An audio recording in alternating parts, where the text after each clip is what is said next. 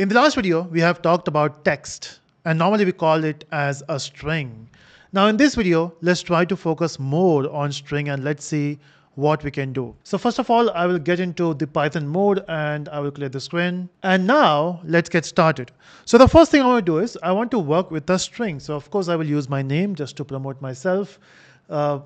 Okay, maybe I'm self-obsessed. Doesn't matter. So we got Naveen here, and then when I enter, you got the name, the string itself. But what if I want two words? Of course, you can put that into a string in single quote. You can put Naveen Telusko. It works, right?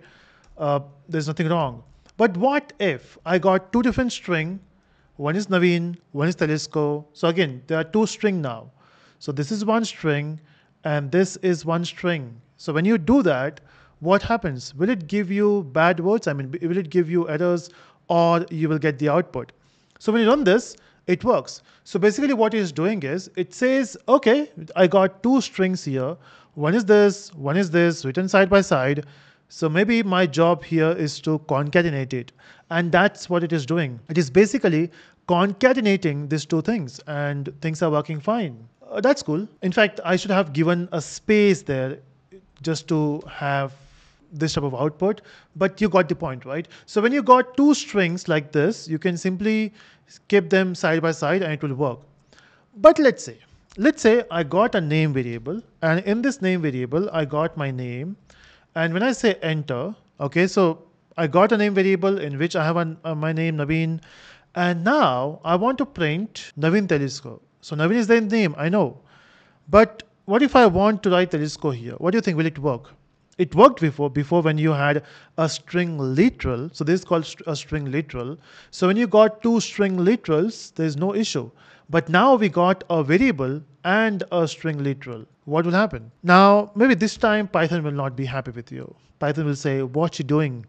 This is not how you write a variable and a string together. And that's what it says, This name makes sense. What is this Telusko after that?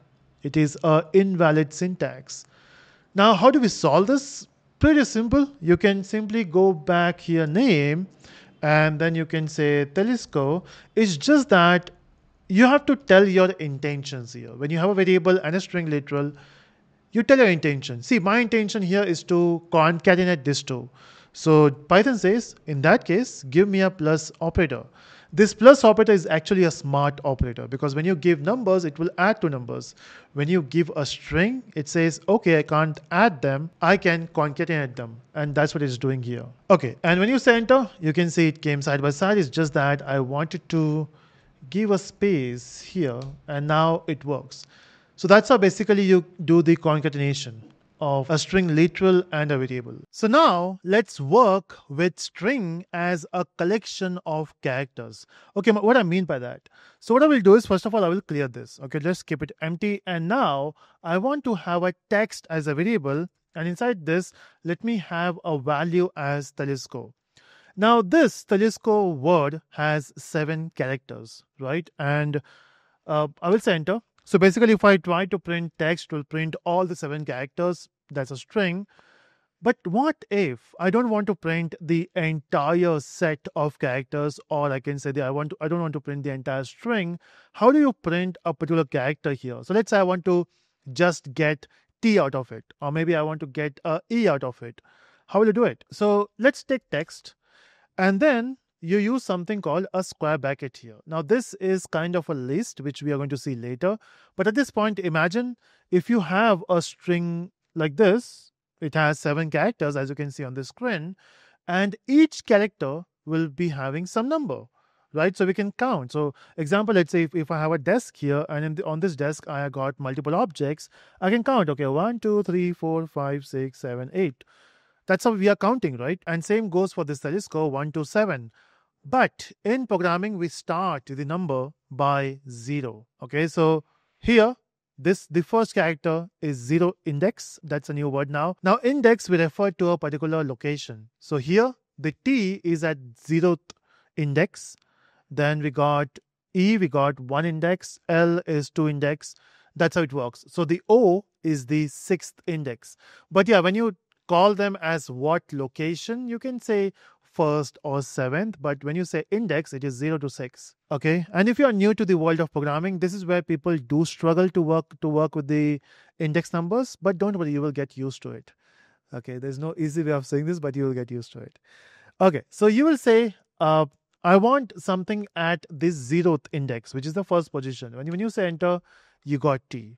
Okay, now if you want to get, let's say, some other location, let's say if I say 3, now what is your guess? So, or not guess, it should be accurate, right? You can see on the screen, it is U. That's right. It was a guess for me because I can't see the screen. That's post-production, which you can see on the screen. Okay, now if I say 6, then of course it will be O. But what if I say 7? And that's where Python is not happy. Python says, hey, stay in your limit. I mean, it says string index out of range because you're going outside the range. The range is 0 to 6. That's what the text here. And when you say 7, basically you're looking for the 8th location, which is not there. So it says string index out of range, index error. And it's important for developers to read the errors as well. Just because something went wrong, you will say, hey, let me just check the code again. No, first check what the error is. Okay, now I know I'm out of bound or out of range. I can just come back and, okay, I will fetch 6. That's what we can do. Now, this is how you go with the range. But can we try a negative range here? So let's say I want to try with -1. So guess what it could be in your mind. And now let's see. If I enter, it says O. Okay, now that's weird. Why it says O for -1? Because see, if you try to understand the normal range, the T starts at 0. So before this, there should be empty, right? It should say out of range. It's not doing that. It is for -1, it is saying O. It's because the string in Python, it allows you to have 0 to the plus index, like 6 here. Also, it can allow you to have minus index, which is -1, -2, as you can see on the screen. And it is helpful. You know why? Because when I was doing with this text 6, in my mind, I was still calculating.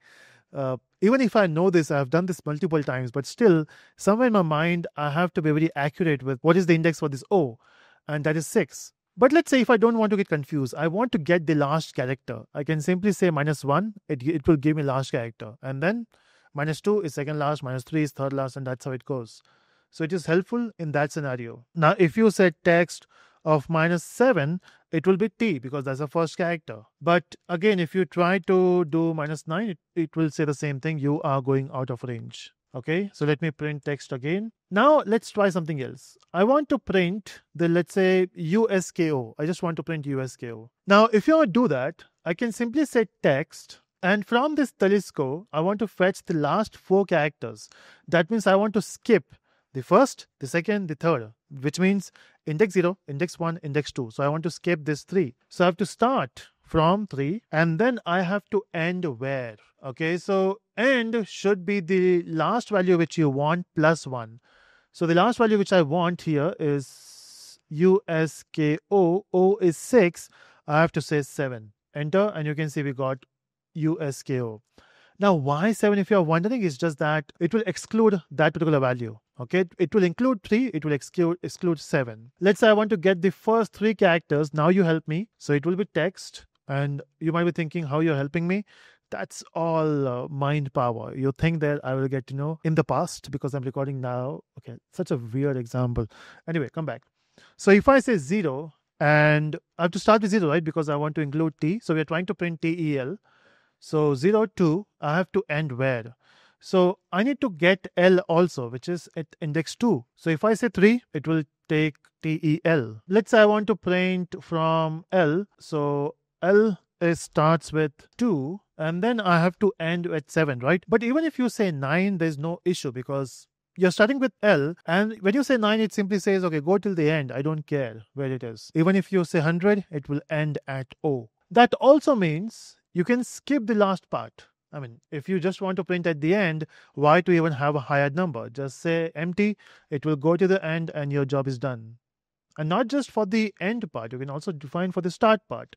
Let's say I want to end at 3, I want to start from 0, but end at 3, you can do this. So Python is fun, right? Let me clear this and let me print text again. What else we can do here?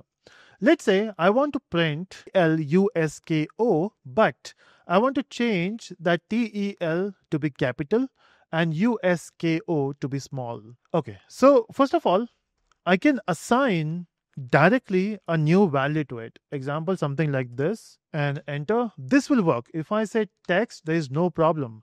The new text itself is TEL capital and USKO small. Now, why it is working is because you are changing the value of a variable, and you can change the value of a variable. Nothing wrong with that, right? But now what I wanted to do is, okay, let me just get back to Telusko. And now if you say text, it is Telusko. Now what I want to do is I just want to change the existing string. Let me repeat. I want to change the existing string and make the first three letters capital. If I want to do that, maybe I can say text, and then, okay, first of all, I just want to get some extra space here. I will say text, and then I can specify from 0 to 3, which is the first three characters, because 3 is excluding. I can say equal to TEL. Now, if we can do this, that means the first three letters will be changed to TEL, capital TEL. USKO should remain same because we are trying to change the string itself. And if you say enter, it is giving you an error. It says you can't do that. String object, which is str object, does not support item assignment. Basically, you can't change the existing string. Okay, that's cool. So this is one thing you have to remember. You can't change the existing string. You can change the value of a variable, but you can't change the existing string. Now, if you're thinking both are same, right? No, this will make much more sense once we talk about references, objects. It will make sense. Okay, apart from this, I want to show you one more thing, and in fact, two more things, and then we are going to end this. Let's say if you want to find the length of a string, you can use the len function. Again, we have not talked about functions at this point, but just imagine there is something in the world which will take your text or your data and find the length of it. That's what it's doing here. Maybe I also want to print something. Maybe I want to write a poem which is not in one line, because see, if you say text is equal to, and if you say my name is Naveen Reddy, welcome to Telusko. Okay, by default I'm saying T is E capital. So if I do this, I'm writing this in one line, right? And maybe I want to print this in two lines. So one thing you can do is you can put a /n here, and then when you try to print text, not like this, but if you try to print text with a function, it will print on two different lines. So we have to put this /n here for the new line. So this will get printed, and then this will print a new line on which you are printing welcome to Telusko. There's another way of doing this. I'll clear this. Also, text is equal to. You can use triple double quotes. Okay, that's weird. But and then you can say enter, and you can say my name is Naveen. Welcome to Telusko. And when you do this, you have to make sure that you end with triple double quotes. And when you say enter, it worked. And if you try to print text, of course, it will print in this fashion. But if you print in a text or you're using a print function, this is what it does. Okay, so you want to use this syntax or the syntax which I've used before, your choice. So yeah, that's about string in Python. See you in the next video.